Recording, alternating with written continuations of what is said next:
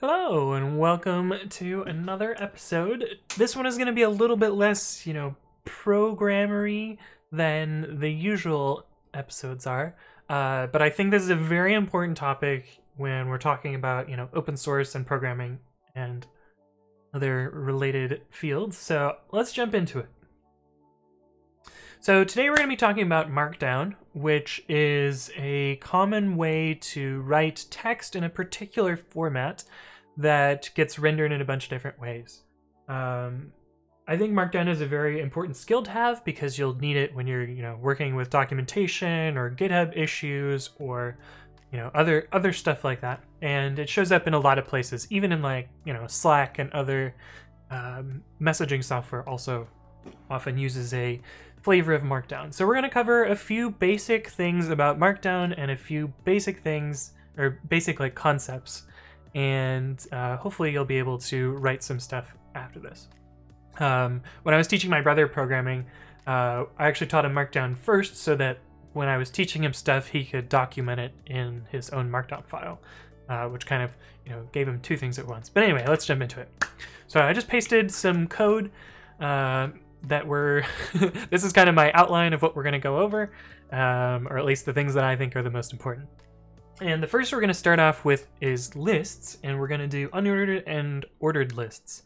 So starting off, this is an unordered list, and basically it's just bullets, but you start each bullet with a dash and a space. And actually we're going to talk about checkboxes right after lists. And yeah, so each bullet in your bulleted list will give you an unordered list. And a good thing about most editors is you can click on the preview button and it'll show you how it renders. And so you can, kind of flip back and forth as you write out your markdown code and see how it renders. So this is an unordered list. And if you want to do nested unordered lists, you can indent inside of a list. So indented item, and you can see that you end up with a sublist like this. Now sometimes when you're writing a markdown list and you have content on one line but you want to continue that bullet item without introducing new bulleted items, what you can do is you can write code directly under it. So let me show you what happens if we write text that's not indented properly. You'll see that it broke the bulleted list and then it broke our indented bulleted list. And what we actually wanted is this text here to be part of this list item. And so what you can do is you can indent it to the number of spaces that are the front of this. So in this case, there are 2 characters here, so you'll indent 2 spaces to make that line up with this here. And then you'll see that this bulleted item, or this text is part of this bulleted item, and we restored that indented list. So little tip there. So that's unordered lists with dash. You can also use star instead of dash if you prefer. Markdown has a lot of choices for all of its syntax, and sometimes people prefer one over the other. I prefer the hyphen because you don't have to press shift to get the character, but doesn't actually matter. So that's unordered lists. Ordered lists or numbered lists are done, and we'll just continue this same example. Numbered lists are done with numbers. So if we add 1 foobar baz, you can see this is 3 numbers in a row, and since it's indented, we'll actually get the Roman numeral form of this. If we dedent this, we can't just shift tab. That would be nice. If we dedent this, you'll see that we get the numbers as we expect. And one cool thing about numbered lists, and this is a little tip that I think a lot of people miss when working with numbered lists, is you don't actually have to include the numbers in order. If you just make them all 0, you can see, well, the first one matters because it picks the first number in the list, but all the numbers after that get auto-numbered. And in fact, if I remember right, you can use the octothorpe, the pound sign. Oh, nope, doesn't work in GitHub flavor. Oh well. But anyway, I usually find that it's better to not number them. That way, if you were to come along and, add in a new number in your bulleted list, or in your numbered list, you don't have to renumber everything. So that's why I usually prefer this form.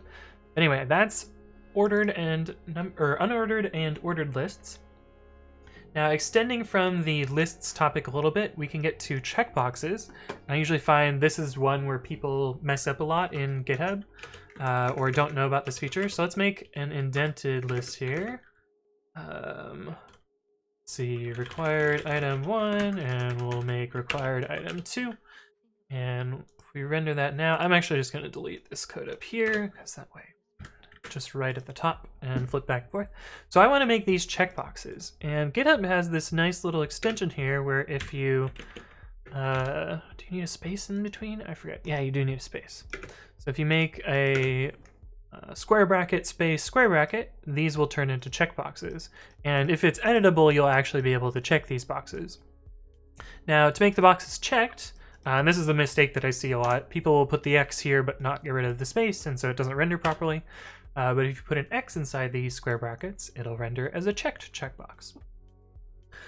But yeah, that's just one of those little things that's pretty good. Let's talk about let's talk about code blocks next, and then we'll talk about fixed width text. Code blocks can be done by in two ways. One of them I don't like because it's error prone and you can't really tell it what syntax to highlight as. So the vanilla markdown is just to indent by 4 spaces. 1, 2, 3, 4. Print hello world. Print my name is Anthony. And this probably, will that work? No, we have to actually indent 6 spaces because it thinks it's part of this bulleted list. Yeah, there we go. So you can see like this is a indented code block. Now, I don't really like this form because, well, for one reason, as you saw, the indentation is a little bit ambiguous due to, our bulleted list here. But also I can't say like, hey, this is Python source, so you should syntax highlight it. And so what I prefer to do is use what's called a fenced code block. And that doesn't require me to have this strange indentation, but it requires me to have 3 backticks before and after. I believe you can also use tildes, but backticks seem to work better. But anyway, here's that same code block as before, and if we want, we can give it a language. So let's say we wanted to highlight that as Python, and you can see this is highlighting code as Python, which is pretty neat.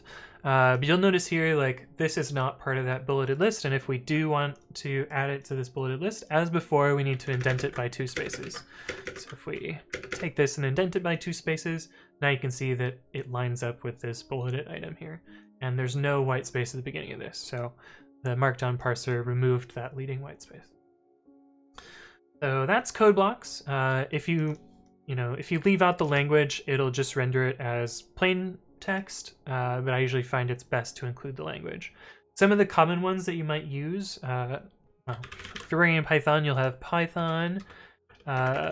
If you have a console in Python, so say you have, your interactive prompt, which, if you did this, you would get hello world.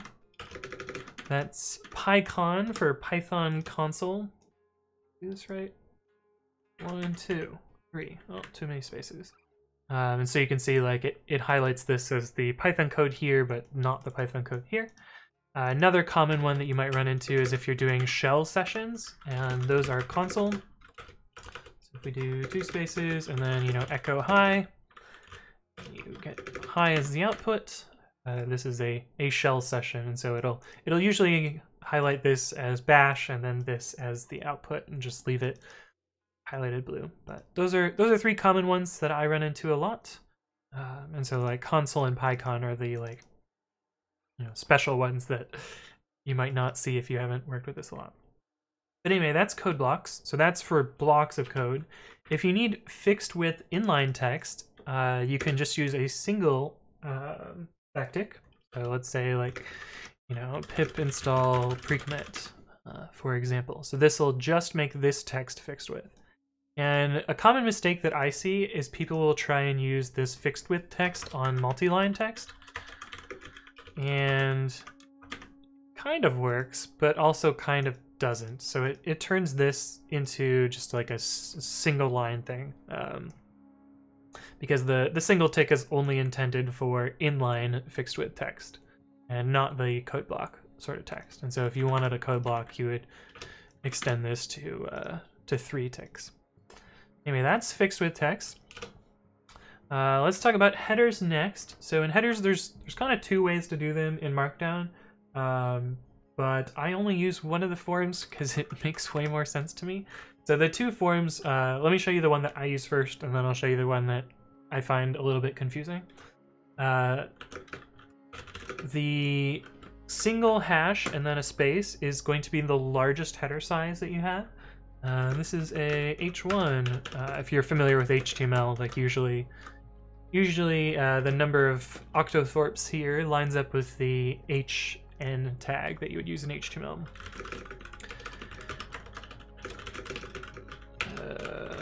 And if you increase the number of octothorpes, it will get smaller and smaller. So you can see, like, we got a big header out of the first one, a medium header out of the next one, and a smaller header out of that one, and you can go further and further and further. I don't know if it allows, nope, it probably maxes out at like H6 or something. Let's see. H6 is where it maxes out. So this is like the super deep header. Anyway, that's headers. This is the form that I use because I find this a lot easier to understand. There is another form where you write out the header and then you underline it with a certain number of characters. And I don't like this for two reasons. One is, like, most style guides recommend that you line these up, and this is not a fixed width editor, so it's really hard to see this. And so you would have to, like, you know, open up this file and you want to line these up next to this. But I find that kind of hard to figure out. Also, there's like 3 different forms of this header. There's also, I believe, tildes and dashes.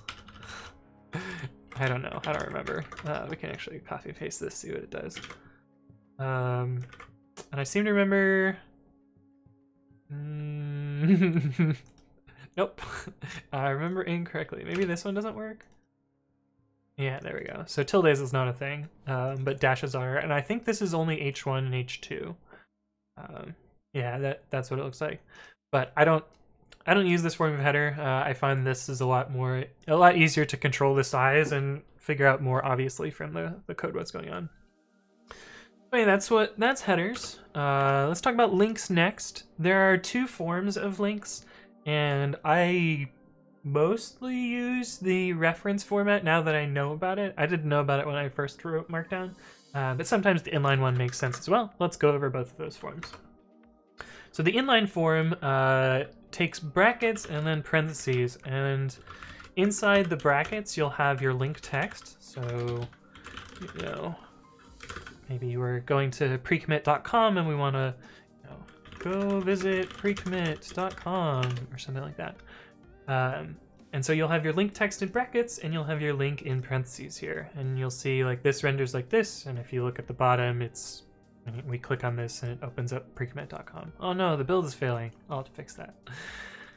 So that's the inline link. The other one, which I find you know, disrupts the flow of text a lot less, is the reference-based links.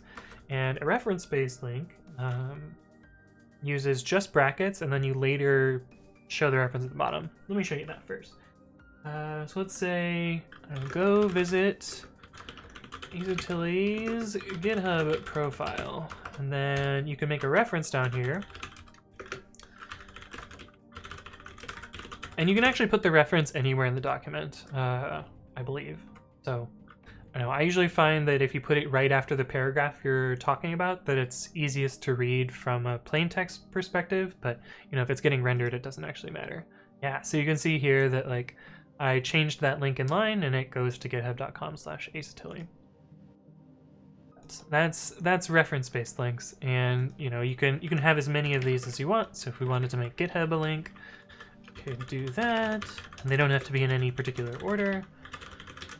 And you'll see that both of those links now render. Okay, so that's links. And let's talk about images next. So images use a very similar syntax to links. I find that I always write this and then paste the link in here. Let's actually grab ourselves an image link. So let's say we want to give someone this super high five ship it link. You can use bang bracket bracket parenthesis and then the image link. And this is actually the alt text, so if you want this to be accessible, you can put like cat saying ship it high five. You can put alt text in here so that if the image doesn't render, or if you're a screen reader, you'll get the alt text. And if we preview that, you'll see that we get that little GIF there. Now GitHub actually does a clever thing for image links. They go and fetch the image and rehost it on their servers. So you can see, like, even though I put in this fluffy.cc link, it went, GitHub went and downloaded and re-uploaded that to camo.githubusercontent.com. And this is, you know, a little clever thing that GitHub does to save some other people bandwidth, but also, you know, caching and speed and other stuff like that. But anyway, that's the form for this. The alt text is optional, so you can really just, you know, put your link there, and that works. So that's images. Let's talk about bold and italic next. This is if you want to add emphasis to particular parts of your text, and bold can be done with 2 stars, and italic can be done with an underscore before and after. And yeah, sometimes I forget. Sometimes if you forget 2 stars, you'll actually just get italic instead, because that also works. But I usually try and use one or the other. And so you can see we get bold with 2 stars and italic with 1 underscore. And you can actually combine the 2 as well. So if we bold and italic, we can do that there. And the last one to talk about is quotes. And I usually use this when replying to someone else. So let's say, you know, like, you should fix this. Okay, I have fixed it. If you have a right angle bracket followed by a space, you'll end up with a block quote like this, and so it'll render like that. And you can make this multiple lines, so you can say like, it would be better if you use a semicolon or something like that, and you'll see that it renders like this. And you can also nest these, so if you have a nested block quote, you'll get, oh, that didn't work. I guess sometimes you have to, you know, separate it by a line if you're doing special nesting. So you can see this double nested quote, and then we got a single nested quote. But you know, sometimes Markdown is a little bit quirky, and that's why I recommend, you know, clicking the preview to make sure that it's rendering how you expect. But anyway, hopefully this was a quick crash course and helpful about how to work with Markdown. In particular, GitHub's flavor of Markdown. There's a whole bunch of flavors of Markdown, but I find that, you know, GitHub's is pretty reasonable. But hope you enjoyed, and if you have additional questions or things you want to see, you know, leave a comment below, or reach out to me on Twitter, or hang out my Twitch stream. But thank you for watching, and I'll see you guys in the next one.